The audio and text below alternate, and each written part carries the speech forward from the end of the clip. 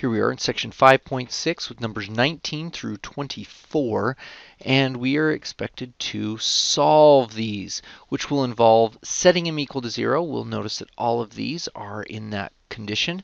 We'll factor each one, and then each piece, each factor, will be set equal to 0, and that's how we'll get our answers.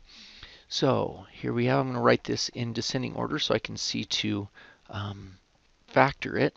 Plus 20x minus 6 equals 0. We have a greatest common factor. We'll pull out a 2. We get 8x squared plus 10x minus 3. This is a trinomial with a leading coefficient not equal to 1, so 8 times negative 3, this is the AC method, negative 24. 1 and 24, 2 and 12, 3 and 8, 4 and 6. This is a negative, so we're going to go with a plus 12 and a minus 2, which will give us a 10. Note, we can't do the 4 and the 6 because it will not times to a negative 24. So this is negative 2x plus 12x minus 3. And there's your 8x squared there. What can we pull out of these guys? A 2x, and we're left with 4x minus 1. Out of here, we can pull a 3, and we're left with a 4x minus 1. And so pull the 4x minus 1 out, and we got 4x minus 1 times 2x plus 3, and there's that 2 that's been waiting patiently for us to finish that, equals 0. So we get here 3 different answers. 1, 2 equals 0. Okay, so that one didn't give us an answer. This one, if we set 4x minus 1 equals 0, we add 1, 4x equals 1, we get x equals 1/4.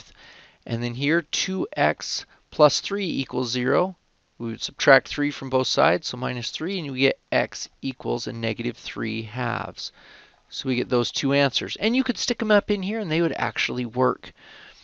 Number 20.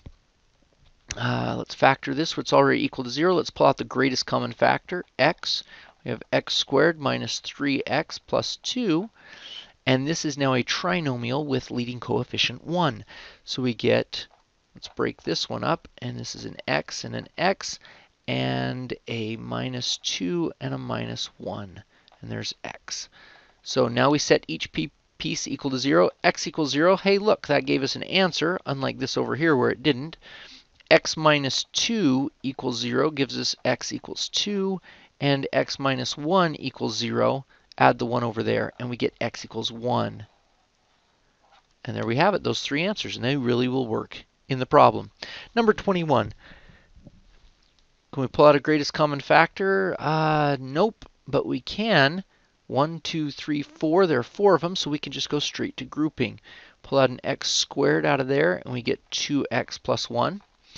Over here, we can pull out a negative 49, and we're left with 2x plus 1.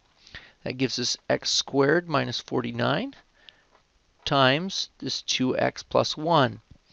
And this can still go down. This is a difference, subtraction, of 2 squares.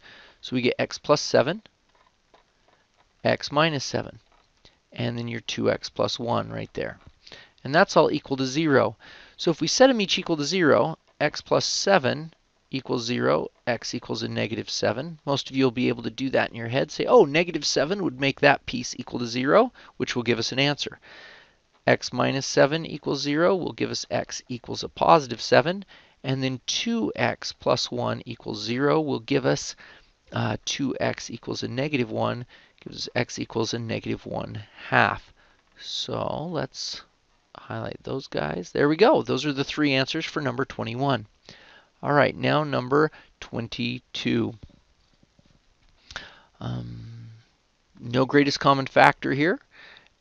It looks like a trinomial with leading coefficient 1, so we can just x and x and take the number 63. What times is to 63 and adds to 16? You got 1 and 63, 2, nope, 3 and 21, 4, no, 5, 6, 7. 7 times 9, and there we go. X plus 7. X plus 9 equals 0. So that'll give us, set this piece equal to 0, and we get x equals a negative 7. And then this piece equal to 0. And we get x equals a negative 9. So we get 2 answers there. Number 23. Okay, so for this one, can we pull out a greatest common factor? Indeed, pull out that 25, and we get x squared minus 4x plus 4 equals 0. This guy is a trinomial leading coefficient 1. Or you could recognize, hey look, x squared, that's a perfect square, so is 4. This is probably like x minus 2 squared. Indeed it is. And the 25.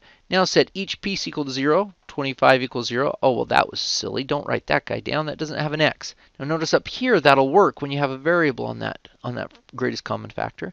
And this one, x minus 2 equals 0. That gives us x equals 2.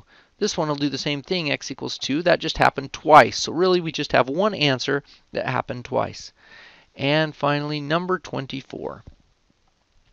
This is a trinomial leading coefficient 1. So we're going to do it the quick way. We take negative 48, and this could be a 1 and a 48, a 2 and a 24, a 3 and a 16, a 4 and a 12, or a 6 and an 8. Now, which one of those sets of numbers, pairs of factors, will add to a positive 8? It looks like this guy right here with a positive 12 and a negative 4. So we have an x and an x. That'll give us the x squared. And then we need a minus 4 and a plus 12. And yeah, they do times together to give us this negative 48 and add to the positive 8.